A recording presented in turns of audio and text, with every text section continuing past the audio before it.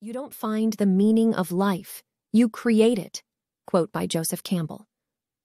Suggests that the meaning of life is not something that can be discovered or found like an object, but rather something that is constructed by the individual.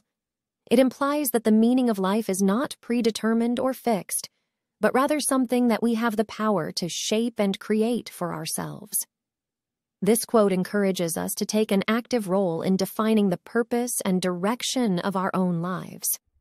It suggests that we have the freedom to choose what we value and what we believe to be important, and to create a meaningful existence based on those choices. Rather than searching for a pre-existing meaning or purpose, we are called upon to take responsibility for creating our own path and finding our own sense of fulfillment and purpose in life.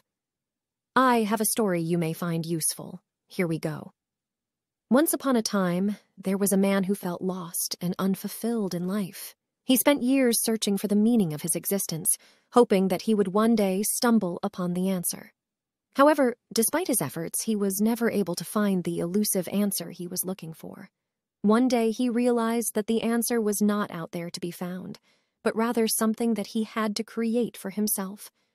He decided to take control of his life and start making choices that aligned with his values and passions. He pursued his interests, tried new things, and embraced the uncertainty of the journey ahead.